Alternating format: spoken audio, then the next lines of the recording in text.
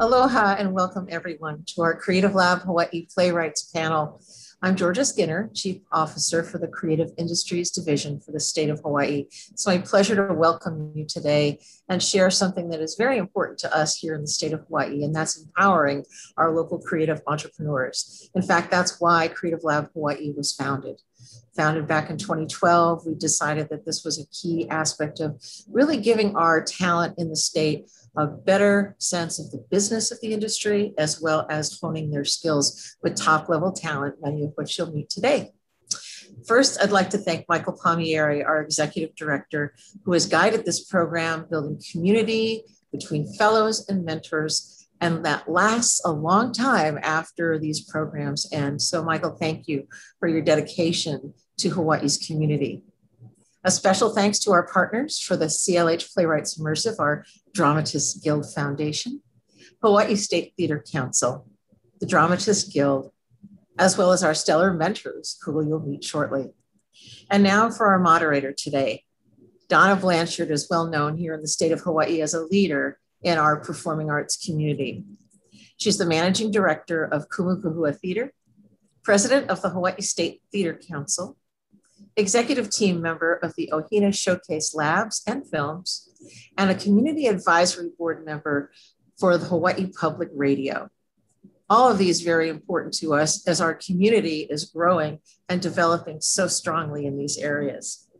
She received her BFA from the Professional Actors Training Program of Wright State University, followed by her stint at Chicago's famed Second City Training Center. Acting, directing, teaching, business direction, and specializing in areas of growth and rescue are among the bailiwick in Donna's kit bag. Donna is also a freelance writer, an author and illustrator of the book, Sometimes Adults Are Stupid, but You Shouldn't Use That Word. It's my pleasure to introduce Donna Blanchard. Take it away. Thank you so much, Georgia. In just a moment, I'm going to introduce our panelists, but first I want to share with you a little bit about this webinar. The conversation with our panelists will last approximately 40 to 45 minutes, which will leave us about 10 to 15 minutes for your questions from our viewers. Please post your questions by using the Q&A function at the bottom of your screen, and we'll choose questions from the queue when we start that portion of the program. We'll get to as many as we can in the time that we have allotted. Now to our amazing panelists. So I'm so excited to talk with these fellows. Lloyd Suh is the author of The Chinese Lady, Charles Francis Chan Jr.'s exotic Oriental murder mystery, American Hwangap, The Wong Kids and the Secret of the Space Chupacabra Go, Jesus in India, and others that I'm sure also have marvelous names. He's produced with Ma Yi Magic, EST, NAATCO, Children's Theater Company, Milwaukee Rep, and more, including the Cultural Center of the Philippines and with PCPA in Seoul, Korea.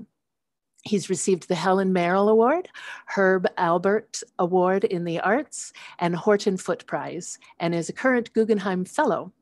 He was elected in 2016 to the Dramatists Guild Council. Kit Yan is a yellow American, New York-based artist, born in Enping, China, and raised in the Kingdom of Hawai'i. Kit is the 2021 Kleban Prize winner and a 2019 Vivace Award winner and former fellow at the Dramatists Guild Foundation, MacDowell, and the Playwrights Center. Their forthcoming work includes physical and digital productions with Playwrights Horizons, Keen Company, and OSF. Their work has previously been supported by Fifth Avenue Theater, the Smithsonian, Village Theater, Diversionary Theater, and many more. Kit is currently under contract to write their first movie musical for television. That's exciting. And Che Yu has directed at the Public, New York Theater Workshop, Playwrights Horizons, Signature Theater, Humana Festival, Oregon Shakespeare Festival, the Goodman, Berkeley Rep, and South Coast Rep, among others. His plays were produced at the Public, Manhattan Theater Club, Long Wharf, La Jolla Playhouse, Wilma Theatre, Studio Theatre, and at the Royal Court in London, Napoli Teatro Festival Theatre Works in Singapore, Four Arts in Kuala Lumpur, and La Mama in Melbourne, amongst others. He received the Obie Award for Direction, London Fringe Award for Best Play, and GLAD Media Award. GLAD Media Award. Now you know I'm reading. I just messed that up and gave myself away. From 2011 to 2020, he was the artistic director of Victory Gardens Theater in Chicago. Thank you all so much for being here. I'm delighted to open this conversation with you. And let me just say, I have a whole bunch of questions to ask you, but also please feel free to jump in and ask each other questions or answer other questions. That we can keep this very conversational here.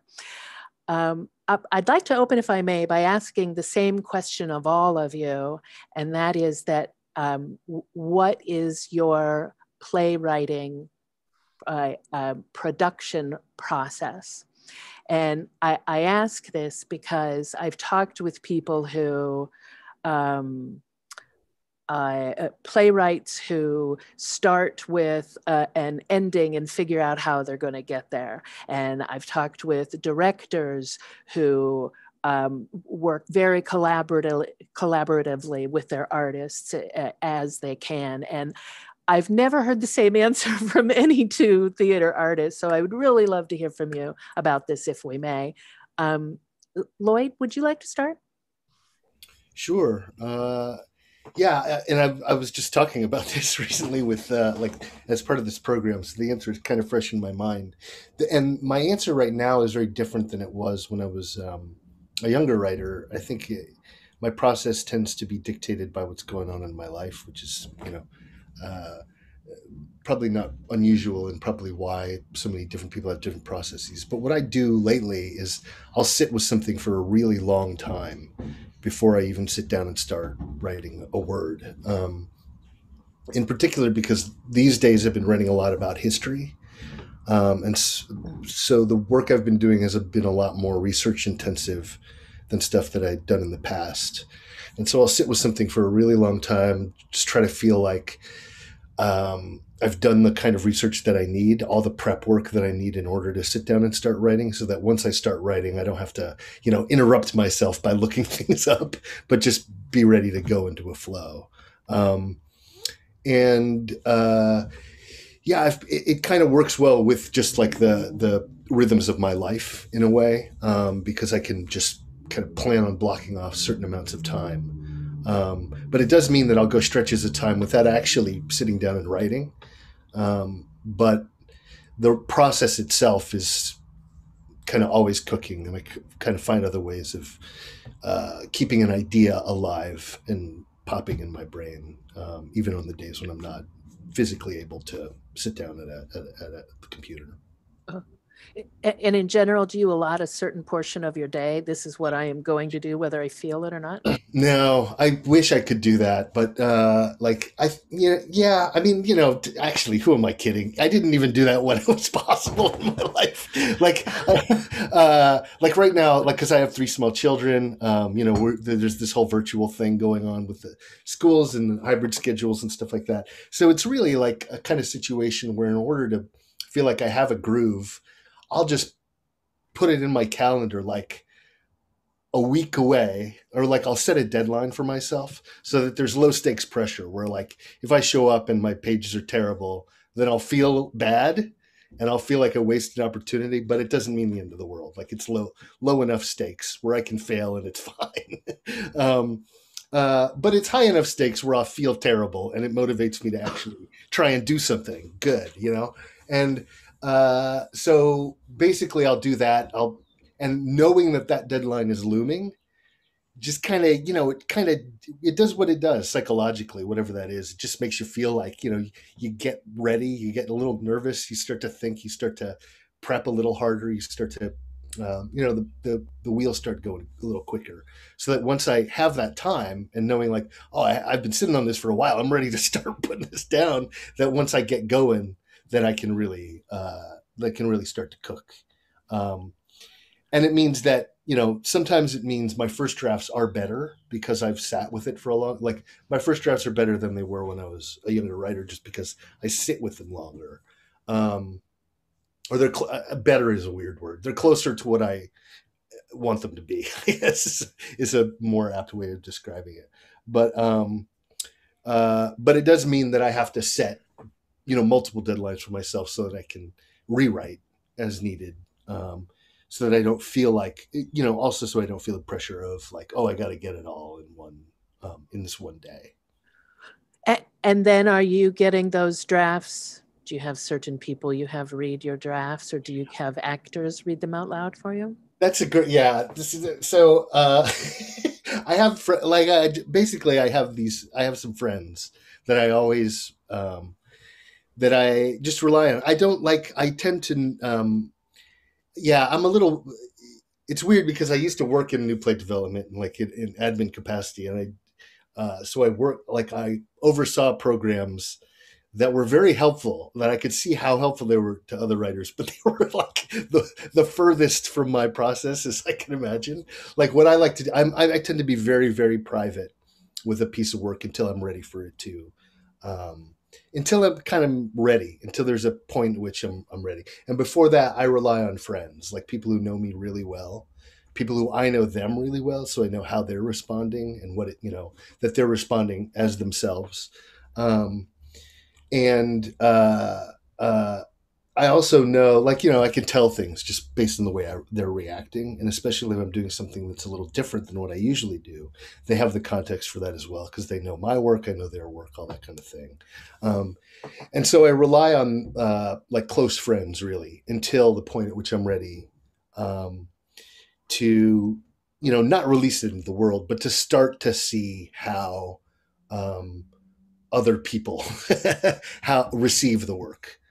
And generally that's a slow trickle, but once I'm ready, then I think because I do all that prep work, once I'm ready, I feel less nervous and less precious about it, which is healthy for me, because when I'm nervous and precious about something, it's not, I'm very bad. I'm very bad at it. I can become too nervous and too precious about something. Yeah. Okay. Thank you. Yeah, totally. Kit, what about your process? Hi.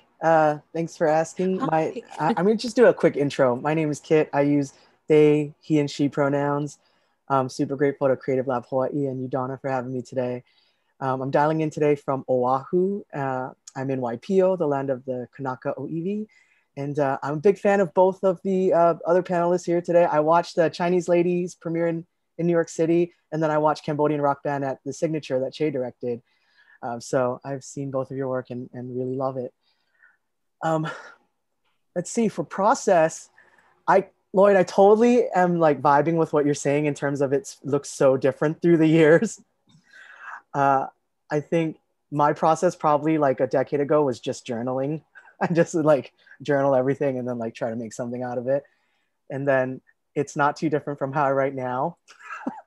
But except now journaling is just one part of like my larger process. So I actually write, I will say I write almost every single thing I do lately, whether it's a monologue, a short play, or a long form musical, movie, pilot, the exact same way. And that's because I'm a little bit rigid and in how I want to approach something, just because I am a Gemini and my mind is highly disorganized. So if my process is not organized, I can't get it to do what I want it to do.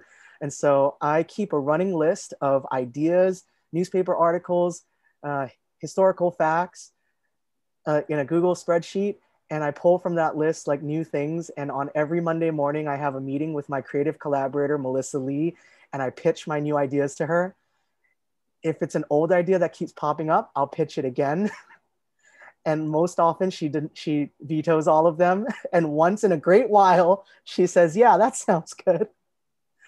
And I hear her ideas as well, though she's more discerning than me. She'll wait for a great idea, but I'll just pitch all of them.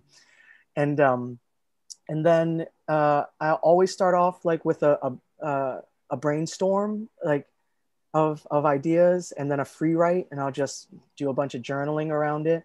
And then After that, we always, I'll go into organizing the beats of a story, usually most importantly, the emotional arc of the character / myself. And then I'll do scene by scene outline. And then if I'm writing by myself, I'll write. But then if I'm writing with someone else, we'll assign parts. Can you talk a little bit more about Melissa, your creative partner? Is this someone that you sought out to work with specifically for playwriting? Yeah, Melissa and I got to know each other because I went to undergrad in Boston, and then she is from Boston, and we met, we formed a band, we went on a 34-state tour, and that became the basis of our first musical, Interstate. And we've been writing together since 2008. We were writing musicals together since 2012. So it's been a long-standing, beautiful collaboration, but most importantly, a friendship. She's like one of my best friends. She's somebody I trust, somebody I just like being around. And so I feel like that's really important in a collaboration. Wow, that's awesome. That's awesome. You two found each other, and that's a wonderful way to work. Che, what about you? Can you tell us a little bit about your process? Deadlines, and usually not set by me. I mean, I was just thinking what you just said, about process, and I realized I think all my work has had a deadline set by the theater for production. So being fortunate that way, there's always this thing where you have to find a place to stop or place to actually begin so that you can deliver the play. So it's been very helpful that way. And I think it's probably, a thing that I picked up in college, term papers, and I still do that wonderfully. I love deadlines, so that's been helpful. And it depends on the play. I mean, I realize that I tend not to repeat a certain structure of a play. So it just depends on what the play is and what the structure is going to be. And just like I think Lloyd and even Kit, you spend a lot of time thinking about the play, walking around with it, reading it up, particularly like what Lloyd said too, if it's historical. I've done a few historical plays that require a massive amounts of reading. And then at some point, it's time to all put it into a paper or into the computer. And it's a big, ugly, unwieldy mess. And once I type end of play, that's my so-called accomplishment for the day. Then I'll come back maybe a week later and the real process begins, the rewriting. I tend to love exploring the play through rewrites over and over again. And then at some point when I'm ready, I'll share it with some people so that we can read it out so I can hear it.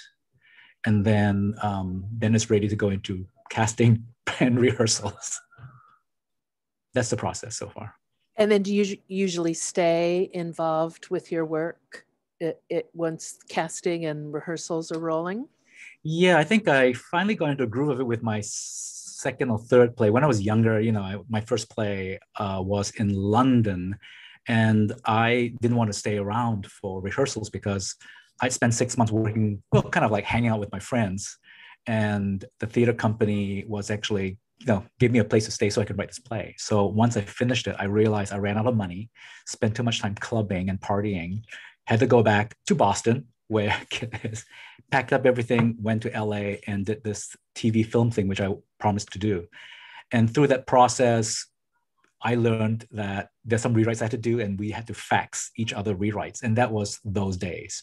And so basically, to some extent, depending on the process and rewrites, I tend to get very involved with everything. And I guess probably that's the reason why I'm directing at the moment, right? More than I am writing, because it's seeing the bigger picture. And I've eased into that actually more easily than anything else. So.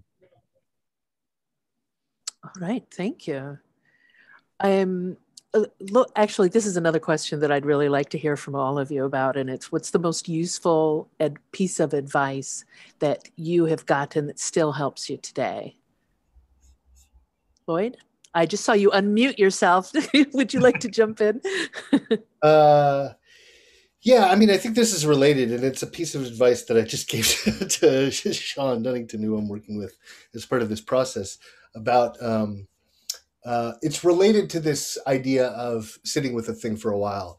And it's my first ever playwriting teacher when I was an undergraduate at Indiana University, Dennis Reardon. He told me this, he said this thing of like, okay, one way to, real way to write a play is you know everything about it. You know how it starts, you know how it ends, you know what it means, you know how you get there, you know all of it.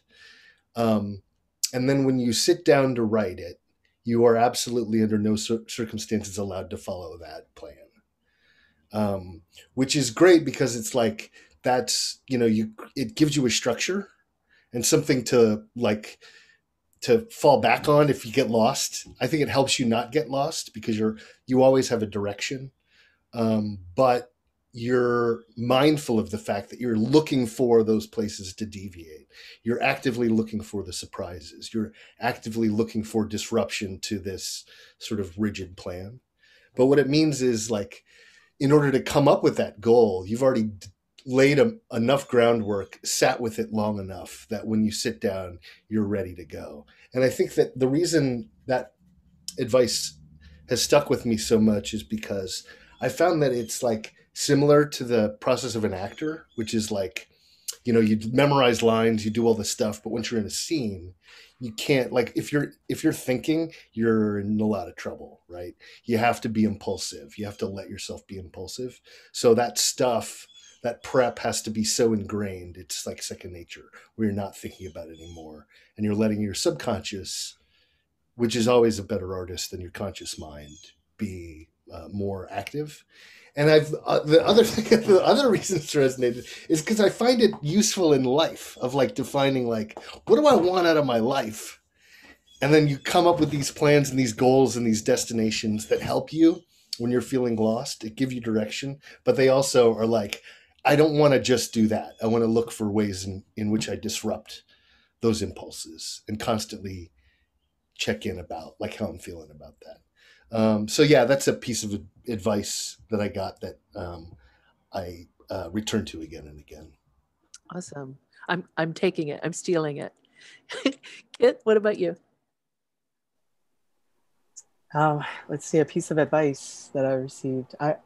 Melissa and I usually reference the same piece of advice because a couple years ago in our Dramatists Guild Foundation fellowship, Andrew Lippa came in and said to us that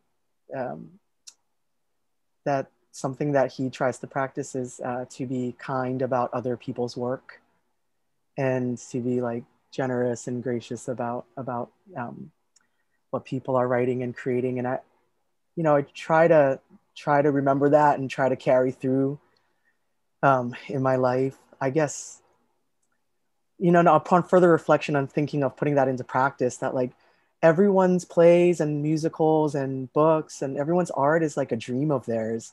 And it's a dream that, I'm like listening to you, Lloyd, talk about how you sit with it. This is a part of you. It's in your body. It's in your heart. It's in your mind. And that's how people's art lives in this world for them. I think particularly I've been really, watching, supporting, uplifting work by queer folks, trans folks, people of color, women, folks who are disabled, voices who are historically have been oppressed or marginalized or silenced. And, I think when I was first starting out, like over a decade, maybe about a decade ago in like figuring out my first piece of theater, I did feel like, even if it wasn't spoken, a lot, sometimes some judgment from people watching the workshops or the readings and that sort of thing. And I don't want to be one of those people for anyone at any point in their process. I think I want to employ like just sort of like positivity and generosity and support of particularly like folks in my community's voices, regardless of where they are in their process. Because I know for me, my first pieces were so messy. They were like ramblings and journals and pieces of songs and lyrics and poems just all kind of meshed together. And I really appreciate the people who saw that and said like, oh, I see what you're trying to do. And I support, what story you're trying to tell, even if I don't understand it. And I feel super grateful for all those folks in my life and hope that I can become one of those people as well. Beautiful. Thank you. Che? So advice you give to yourself or to other people? The best advice that you have received. Oh, finish it. don't think so much about it. That's what I remember.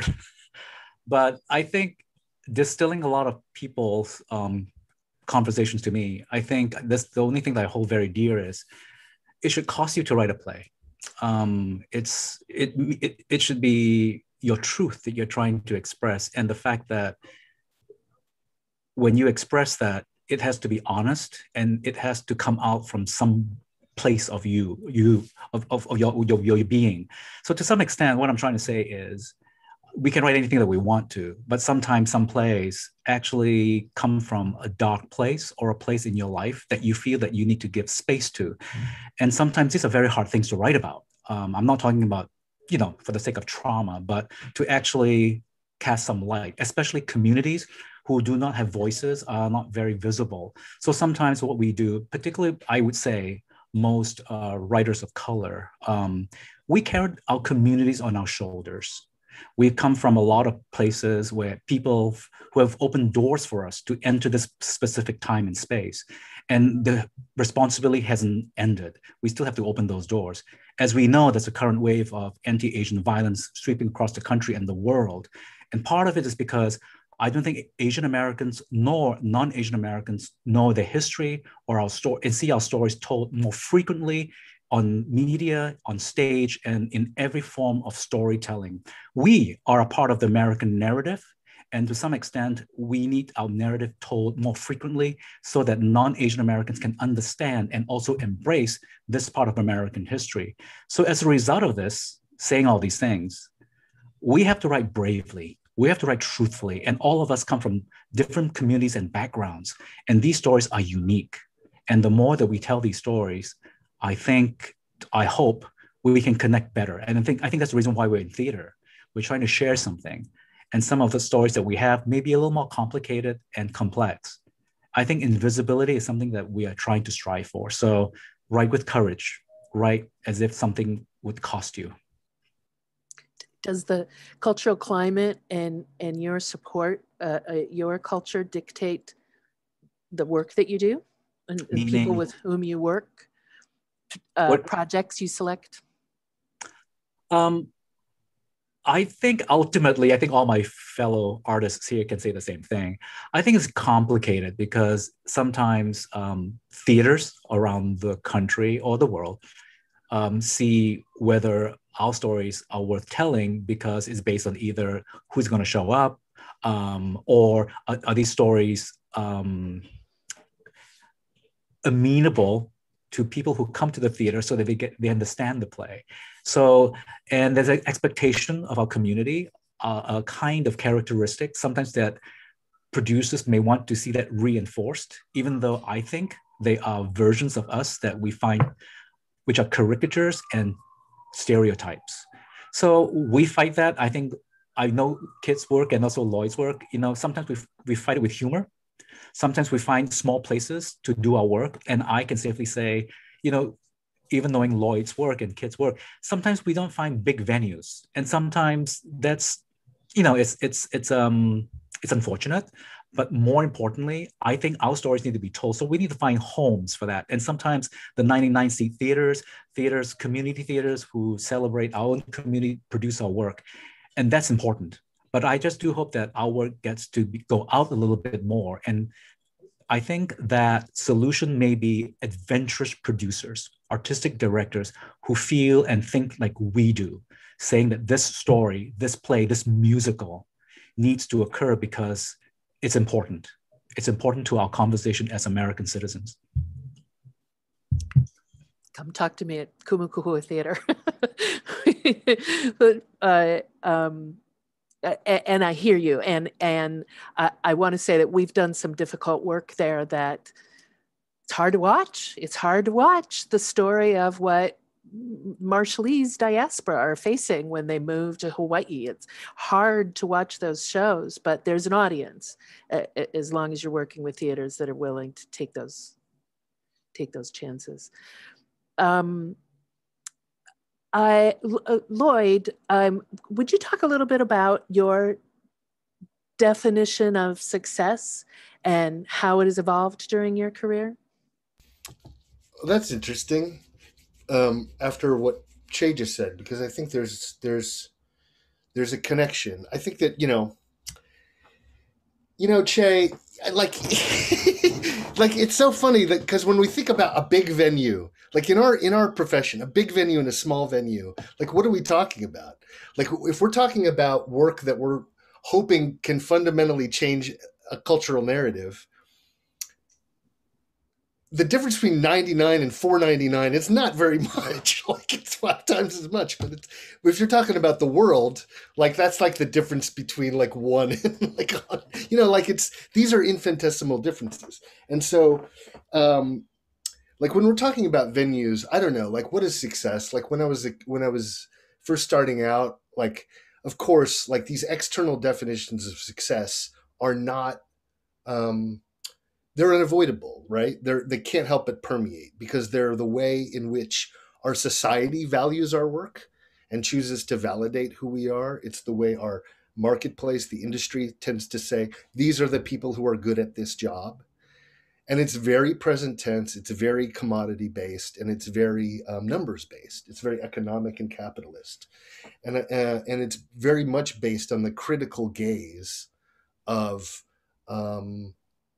richer, older, heteronormative, cis white male power, like historical power.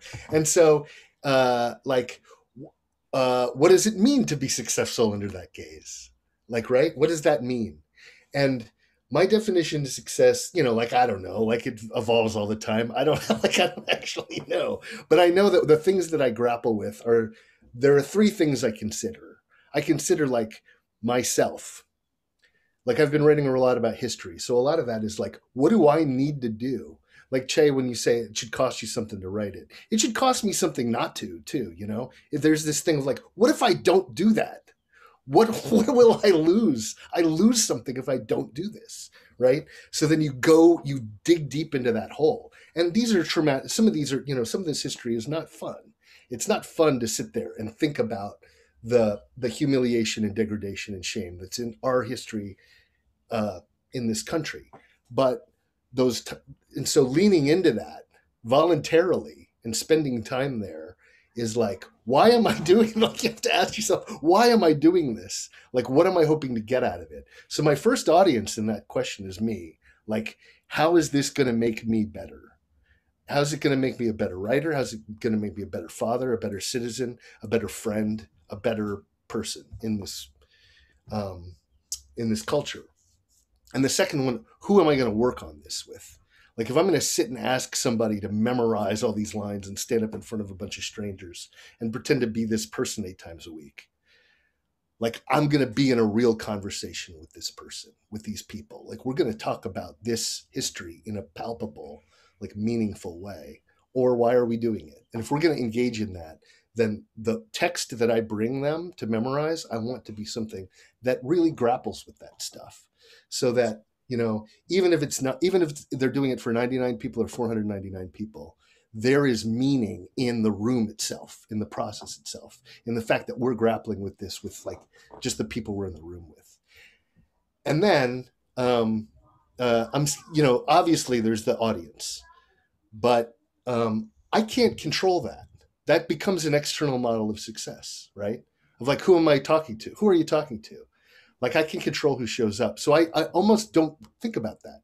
I don't think about like, what theater should this be at? Which theater is going to have the best advance or what? I stopped thinking. I just don't think about that anymore. And in a way, I don't think about it anymore for self-preservation too.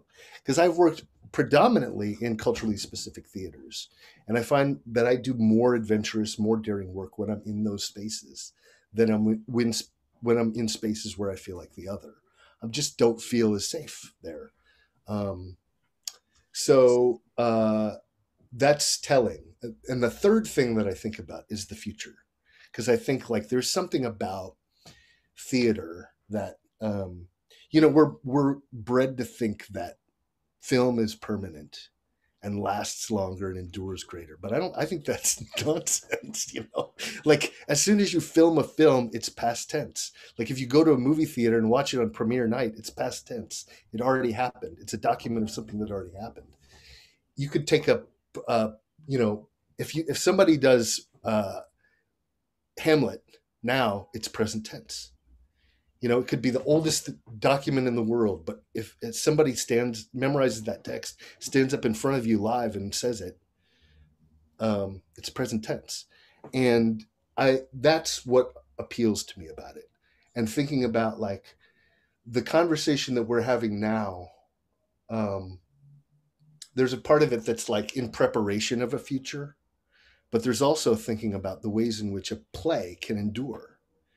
What could this mean?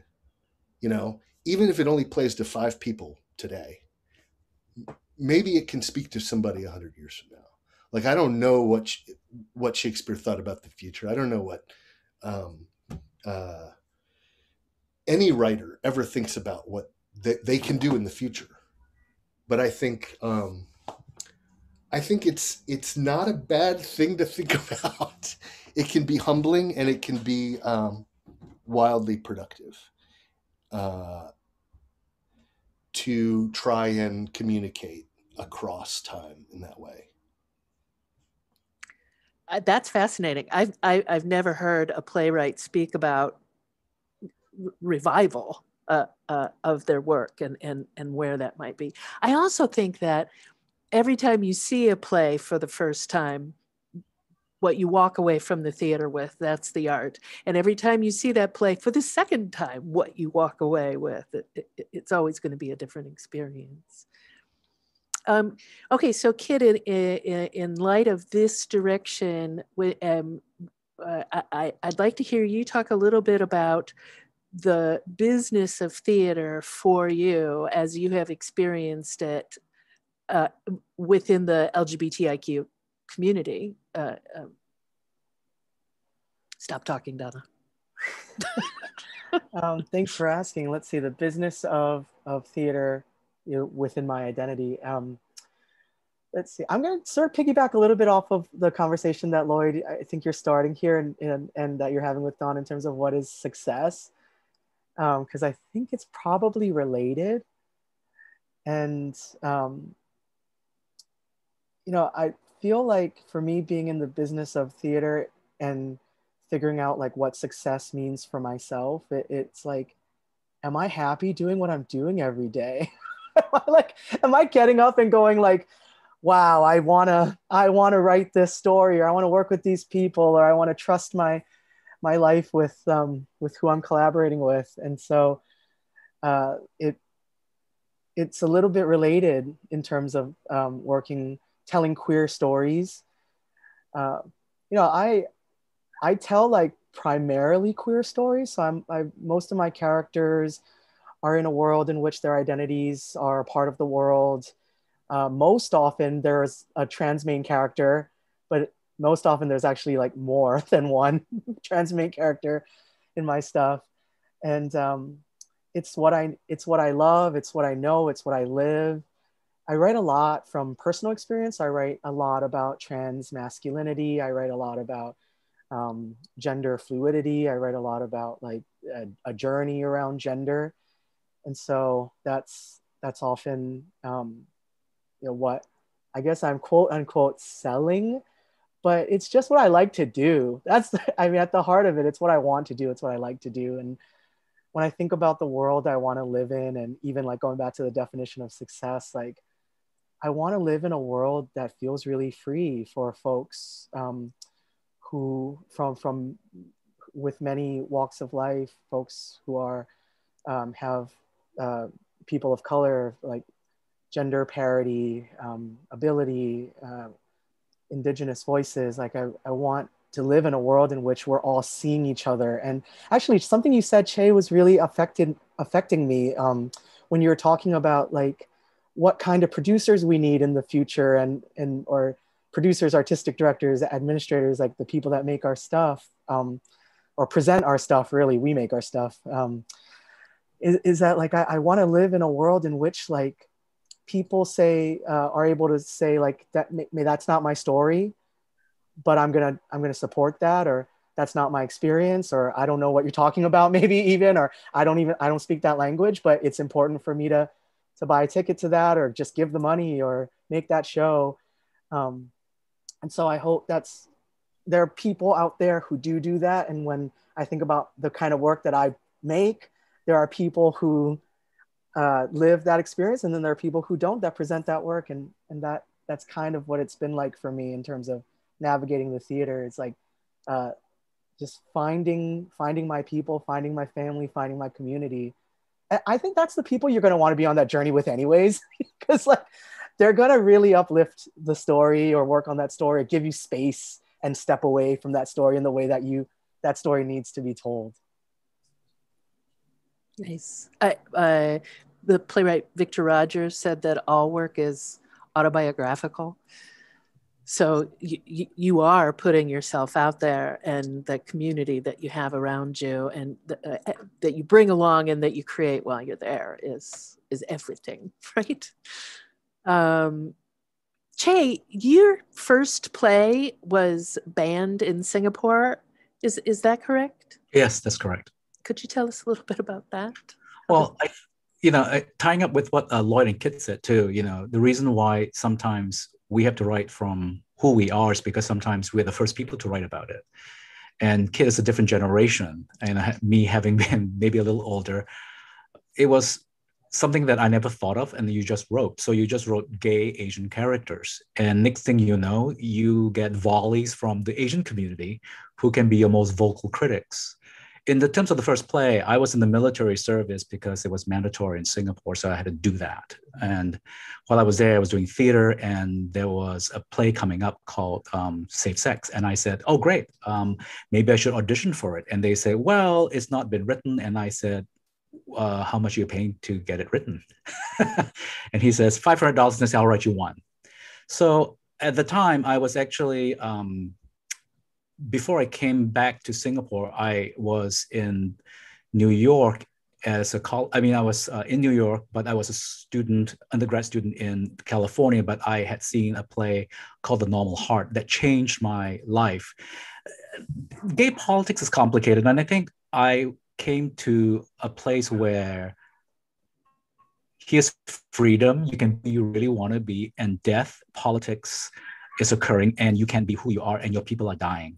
And that politicized not only me as a person, but also the work that I write. So ultimately, the work that I had written for the Singapore theater was a little more political. It's about, AIDS.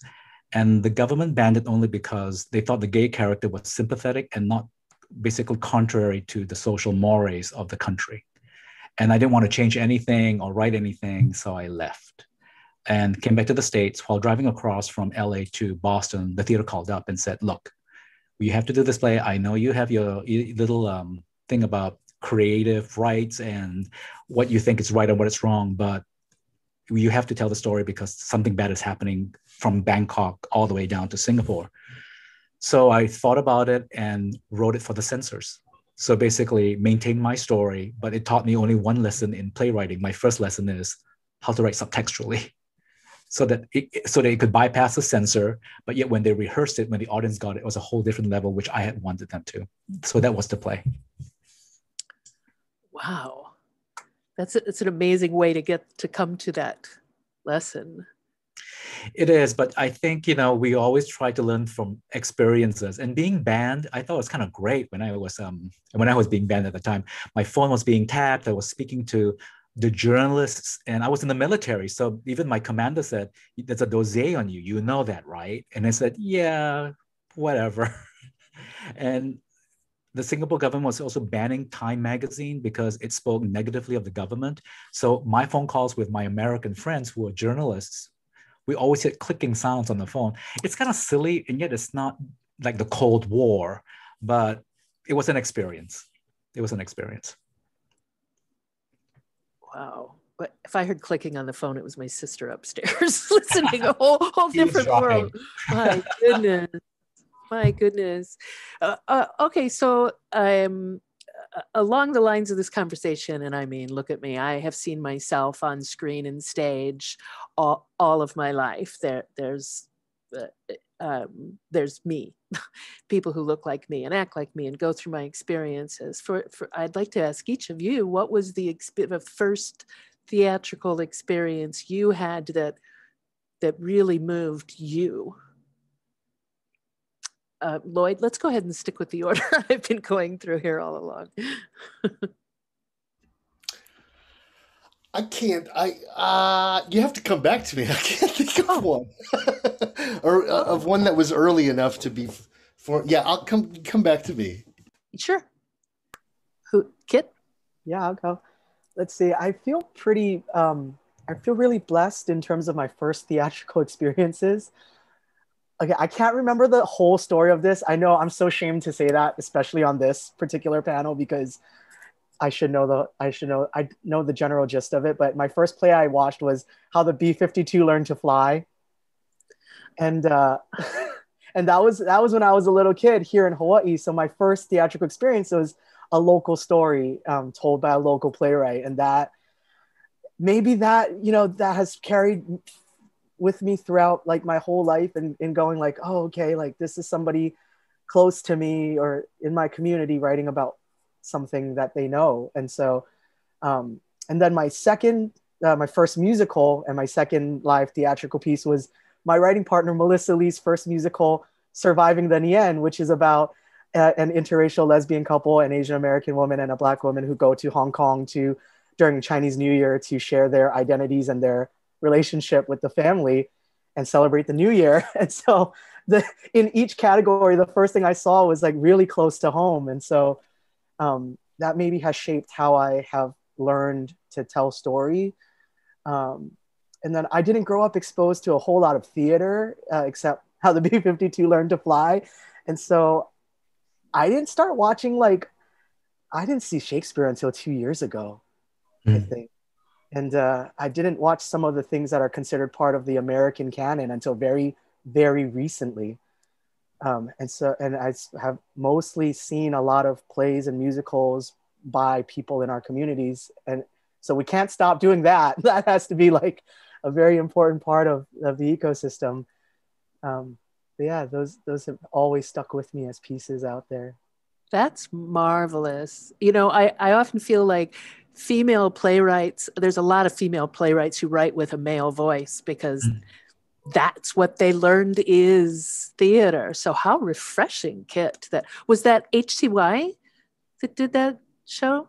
Okay, I see my best friend Lori texting me right now, and I know she went too. So correct me if I'm wrong, Lori. I'll tackle in the Q&A. I think it was at Diamond Head Theater, right? Oh, good for them. But I'm so glad you had that. Yeah, so Lori just texted me. Yes, I think so. Good. Thank you, Lori. Che? The touring production of M Butterfly in Boston. And it was my first Asian play, even though, back in Singapore, we were doing Asian plays. It's a whole different experience, of course. And I had, at the time, was turning in my thesis and had written a kind of a film. And I chucked it because nobody wanted to kind of like work on it because it was a bit risque. So I sent something in, and my friend asked me to come to London to work on just to be a playwright in residence in London. And like I said, hung out for a bit, and finally I decided to write the play, and I realized I'm going to change the lead character to an Asian man. And I realized, which is interesting too, that all the so-called quote unquote trauma or the so-called experience that I've had as a gay Asian man, and being in London particularly, it was an opportunity for me to really explore it in this play, and it was hard. And up to today, to some extent, I don't like that play. It's done all the time in a weird way. And when I see it, I don't see a version of myself that is today. I saw that young kid that was completely shunned, not spoken to, and treated really terribly. So to some extent, David's play allowed me to say I could actually see myself and my community's faces in the plays that I can create. So that was the great experience of watching that play. Wonderful. Okay, Lloyd, was that enough time? Yeah, I still don't have a real answer. I mean, if I thought about it more, I probably could, but I'm going to kind of cop out and say, I think that I understand the spirit of the question. So I'll try to answer the spirit of the question without literally answering the question, which is that, like when I was growing up, like the formative times of my life, my relationship with theater was kind of non-existent. Like I grew up in Indiana. I grew up, one of the few Asian American kids that I had ever met. Um, uh, and I was, so I, it's not a place where there's a theater culture, but it's also not a place where there's an Asian American culture to speak of. And I remember, you go to the movies and you would, I remember, like Che, you probably remember this too.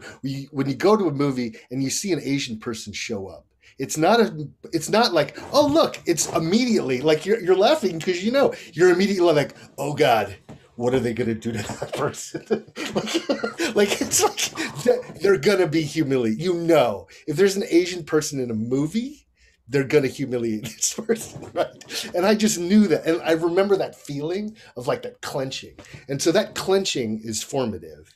And I think that what happened, like when I was in college, like I always thought I would be a novelist, and writing for me was something that was private.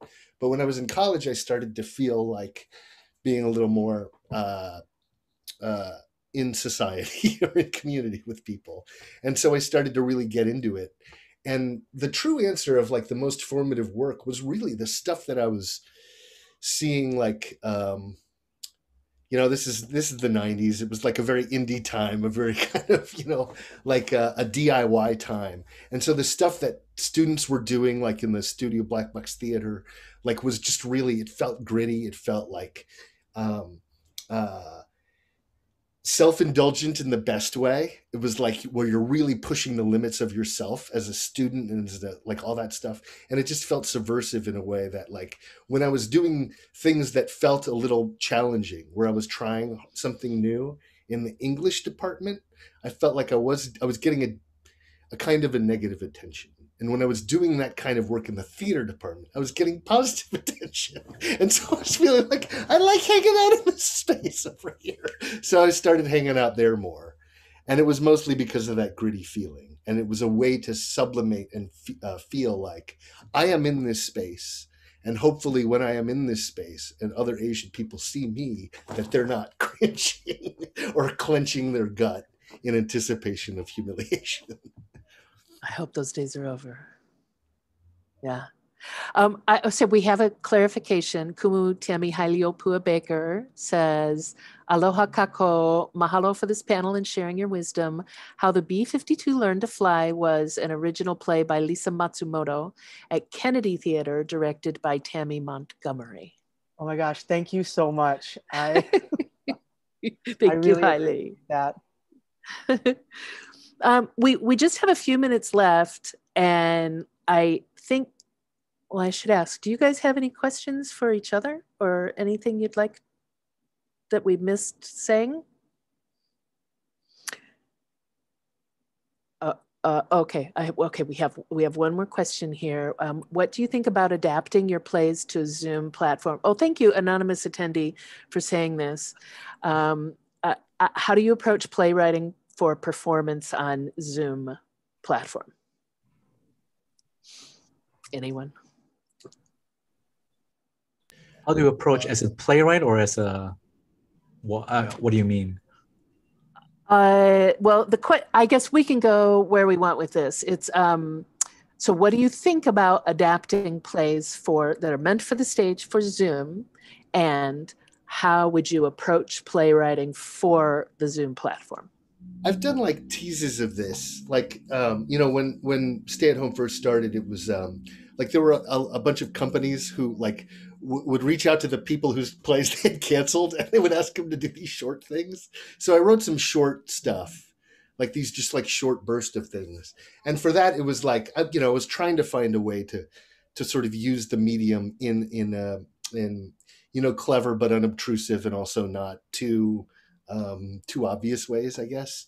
I don't think any of them were like hugely successful or anything like that. But like, I think that the thing about anytime I step into a new medium, I think my first foray into it has to be some testing of the medium, like getting a feel for it, just so I can get a sense of that. And so my impulse is I don't really want to try to write for a virtual thing. It's not something that I want to, it's not a skill that I feel like I want to develop in myself or practice enough to get good at it.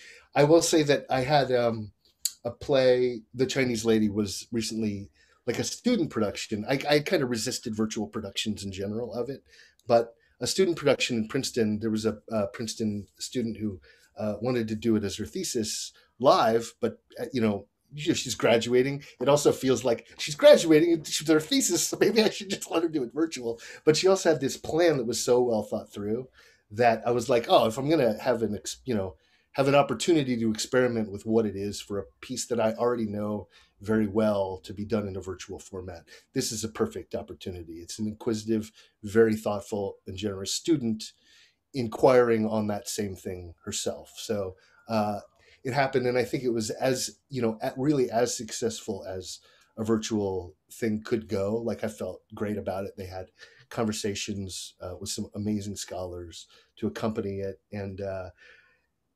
I still, even though it went really as well as a virtual thing could go, I felt the absence of the thing. Like, there were moments when it really did feel like, oh, these students are amazing. It made me wish I could actually spend time in the room with them. And so it does make me feel like it's never going to be an adequate substitute. But when that's what the world has to offer, you can make do, but it will be making do. Gotcha. Kit or Che, would you like to chime in on this Zoom question? To Zoom or not to Zoom? I'm with Lloyd. Yeah, I am too. I haven't adapted any of my works for stage to go onto the screen in a Zoom format. But I did write a couple of things during the pandemic for the format. And so anything that I've done during the pandemic has been written for the Zoom screen, which has been really a fun muscle to exercise. But like Lloyd was saying, I don't think I'm going to make a living, a career out of the Zoom theater platform. But you know what it did do for me that was really great? I think it made me figure out a little bit of like how to write for the screen, do a little bit of screenwriting practice. And then I think one great thing that came out of it for as an audience member is the accessibility part of it, in terms of like the theater is so inaccessible. It's high price tickets. It happens once and then it's gone. That one experience you're with the other people with, which is the beauty of it, but also it's what's hard about getting all the people you want in your community to go see the show that you want them to go see, or the story you want to share with them. So the Zoom format has made it possible for people who, for like accessibility or like maybe the geographic reasons, are not witnessing the work. Yeah, you're going to be doing some work with our friends at Keen Company. I don't think they would have started doing radio plays had it not been for the pandemic. I think this is going to continue to evolve. This non-analog theater realm is going to continue to evolve. And when you talk about accessibility, like those podcasts, though, even if you don't have good internet, you can listen to that. So people can come to theater somehow with these different avenues that, but I miss being in a theater with living bodies breathing, and we'll get back there someday. We're out of time. You guys, I have really appreciated this conversation with you. Thank you so much. And thank you for being a part of our creative lab, Playwrights Immersive. Our playwrights are so lucky to be working with you, and we are so lucky to have those playwrights, and we're looking forward to seeing where they go with the support that they're getting from you and from Creative Lab. So thank you very much for giving back to our community and yours. I'm going to have to sign off now. This is all the time that we have. Thank you very much to Lloyd, Kit, and Che for a great conversation. Thank you to Georgia and Michael and everyone on the team for making these conversations happen for all of us. The next webinar from Creative Lab Hawaii will be this Saturday, May 1st, 2021 at 1 p.m., exploring the contribution of storytelling by Asian Americans and Pacific Islanders to kick off AAPI Heritage Month. Please visit creativelab.hawaii.gov for registration information. And just so you know, if you go to Creative Lab on Facebook, a lot of content is there from previous webinars that's really valuable conversations. On behalf of the state of Hawaii, DBET Creative Industries Division, the Hawaii State Theater Council, the Dramatists Guild Foundation, and the Dramatists Guild, have a great day, everybody. Thank you.